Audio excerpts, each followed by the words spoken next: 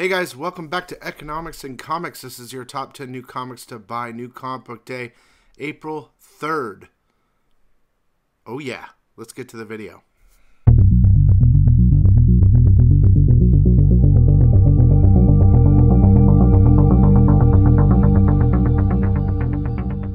Welcome back. I wish you all a happy Easter. I wanted to make sure to get this video out early in the morning for you guys on Easter or wherever you're watching from, so you could have time to spend time with your family if that's something that you guys do, and if not, your friends.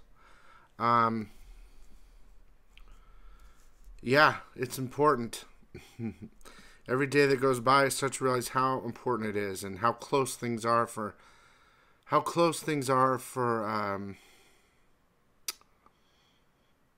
to not being there anymore. With my mom and issues, and a lot of things are starting to happen over here, and you guys kind of been watching and knowing this. I've been talking about it. I talk to you guys, along with my old lady and stuff, but I tell you guys my life secrets and stuff. So so there's a lot of stuff that's happening and going to be happening soon.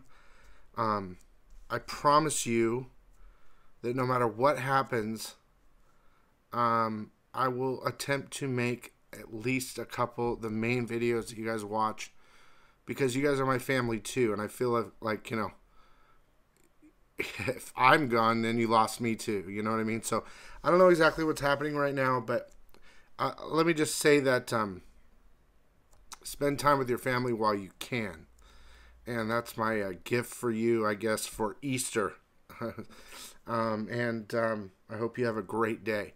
So let's get to this special video. We do have the Lee Rogers giveaway. All you have to do is subscribe, make sure to comment and like, and you will get entered in every week. The prizes this week are this really cool Venom 18 Immortal Thor wraparound cover. I'm going to open it just to show you, because I remember I loved this cover, and it was cool that Lee found it in some back issues. Really cool, really nice, actually. I don't see any issues with it. And also this comic book sized mini print 40th anniversary at a Granov. Really cool. So you're going to get a mini print and that cool wraparound cover today. So let's start. I got a chance to read everything, and everything that I thought was important, which is a lot. And I got some goodies for you, some little tidbits. You guys, if you're not watching the segue real quick, the top 10 pre-order videos, I'm literally almost repeating myself 3 to 4 weeks later.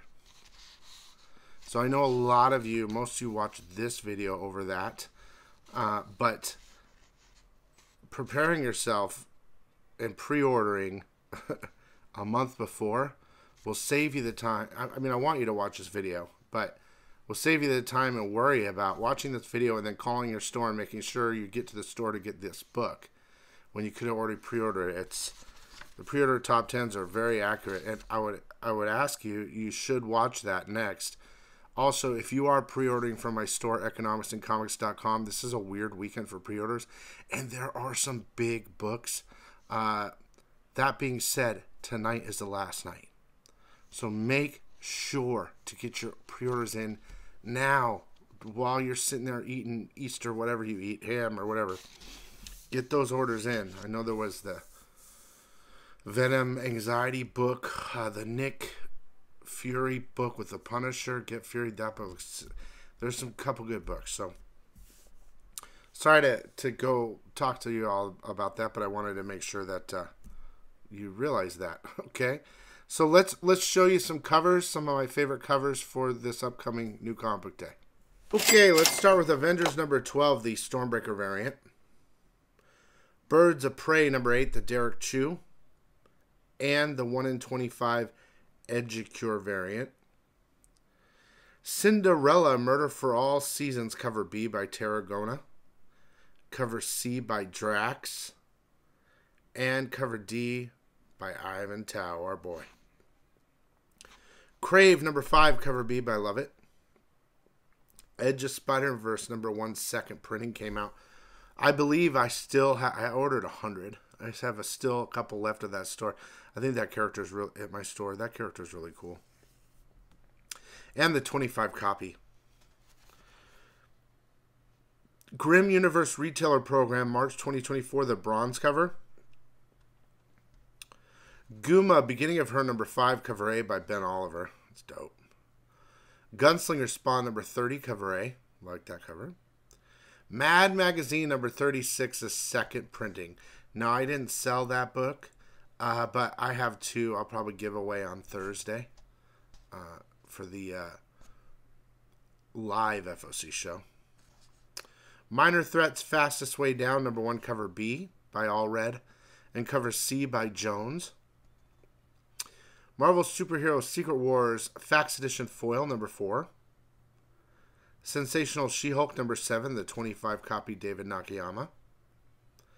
Shazam, number 10, cover D by Mercado, is a foil. Star Wars 45, the Thrawn Rebels 10th anniversary cover, and the Luke Skywalker Rey Master Apprentice cover. Suicide Squad Kills Arkham Asylum, number 3, cover B by Olivetti, and cover C by Hans. Those are the ones that come with the code for the game. Superman 78, The Metal Curtain, number 6, cover C. I like that just because it reminds me of the old Superman movie. Out of all the reprints for this Transformers number 1, the 5th printing cover B, black and white ink one, is actually really nice. Transformers 4, the 2nd print, cover A. Walking Dead number 86, cover A by Finch, where he blows the head in the zombie. Pretty cool. X-Men 33, the White Queen variant, and the Lee Garbett vampire. Okay, so I'm going to tell you about a couple notable number 1s, honorable mentions, real quick. A Kogan Brutalizer of Gods, number 1. / Kill Your Idols, one shot, cover A. Principles of Necromancy, number 1. I need to read that. I don't have it yet. Red Sonja Empire Dam, number 1, cover A by Middleton. Turtles Saturday Morning Adventure, April Special, number 1. Turtles Source Book, number 2. And Usagi Yojimbo Crow, number 1, the 40 copy. Pretty cool looking. All right. I hope that you guys like, subscribe, and comment. I'm going to hit you with the top 10 for me. Number 10 is Kneel Before Zod, number 4, the Lucio Perillo. The read is really badass, guys. It's a good read. I mean, it really is. Number 9 is Captain America, number 8, the Cap Ball Shot variant. This was an interesting read because from the last issue, is weird. There's like a new world. You get to see this like new character. Something happens to Cap in this. And it implicates stuff for the future that might be coming. That's what she said. Wait, did I say number 10? So 10, 9. That was 9.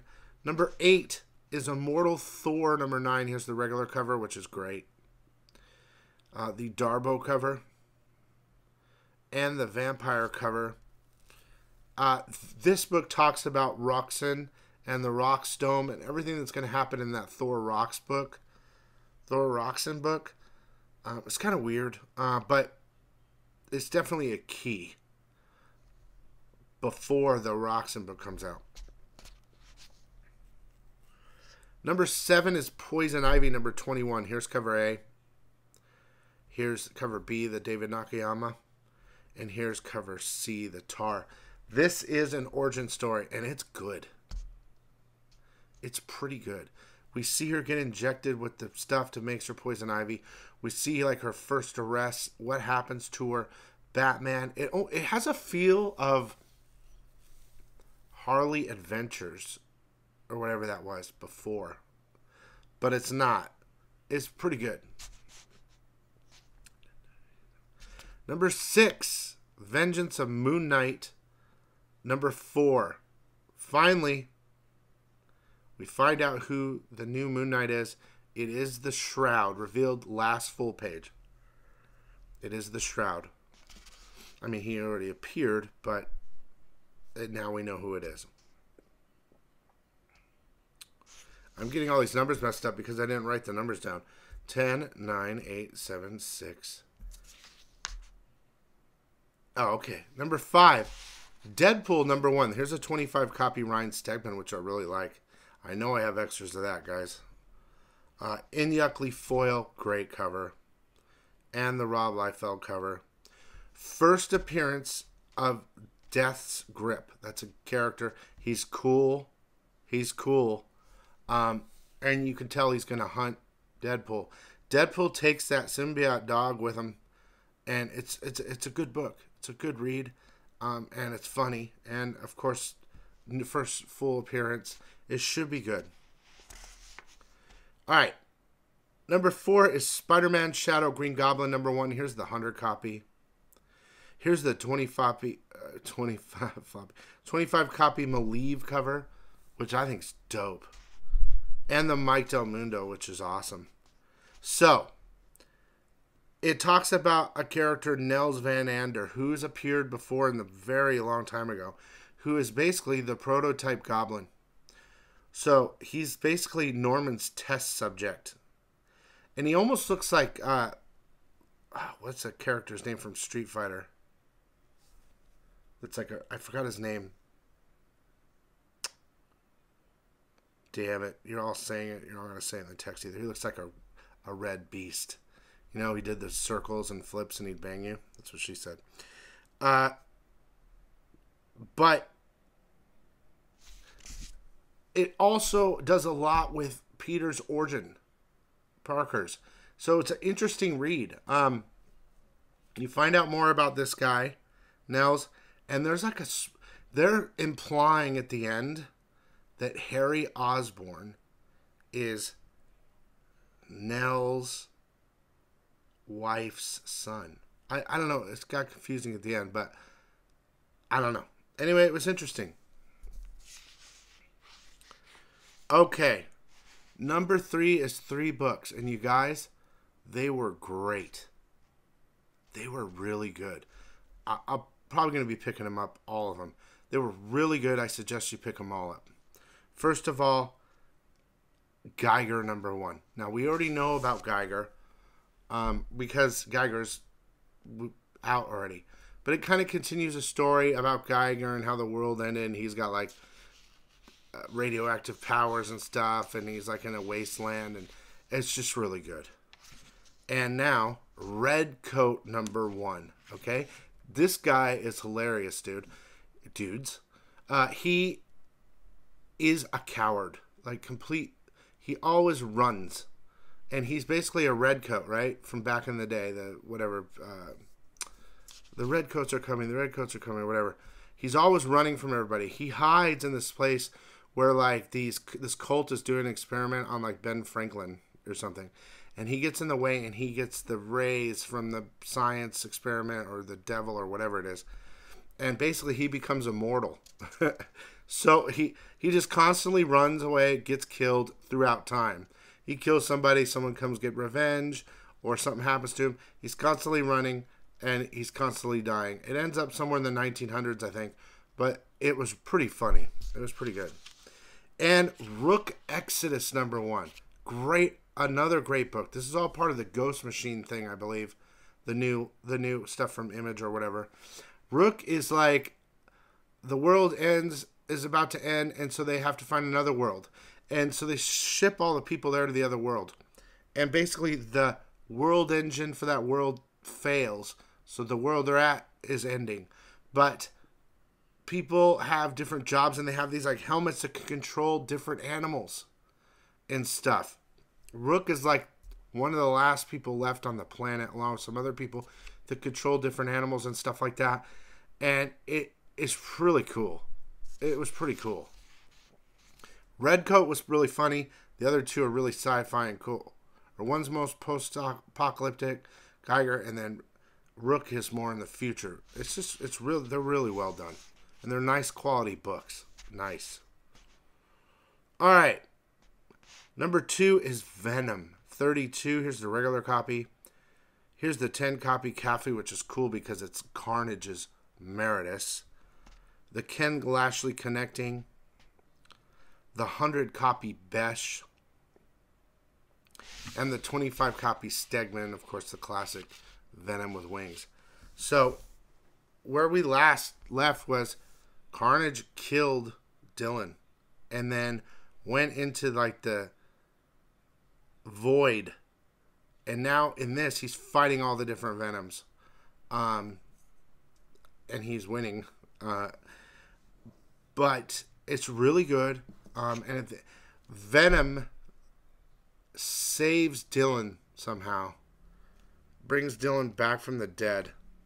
I mean, I know they regenerate, but sometimes if you're gone too long, you can't regenerate a dead body. I don't know exactly how it happened, but Dylan's back, and Venom's gone. Like, he doesn't want to bond with anyone anymore or something. I'm not exactly sure what's going on there, but the story was really good. I mean, it's really starting to pick up. And I'm going to give number 1 again. It's all about a read for me. Was Batman number 146. I'm just going to show you cover A. Failsafe, you guys, is Batman now. And it's really cool. And it tells you how... So there was a guy, a couple issues back, that trained the Joker. They trained Batman, also trained the Joker. Right? So Joker hatched a plan how to get Failsafe released. And they go over the whole origin of it. And how, but when Penguin died, he faked his own death, right? But when Penguin died, the Failsafe got released a long time ago. And way back in the issues, maybe 10, 15 issues ago, I don't know. And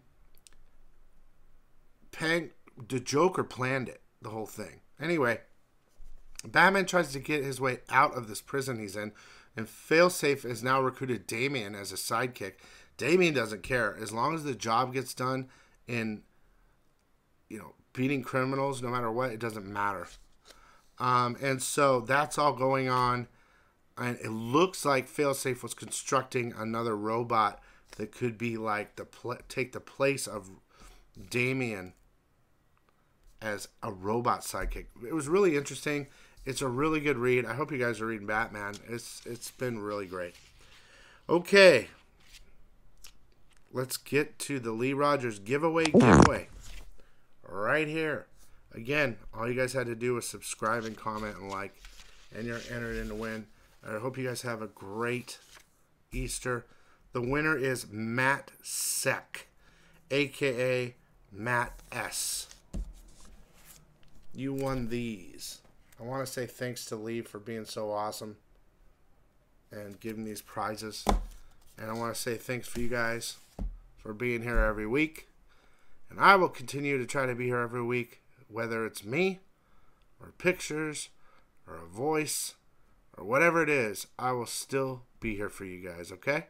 So have a great weekend. Get your pre-orders in, and I'll see you later.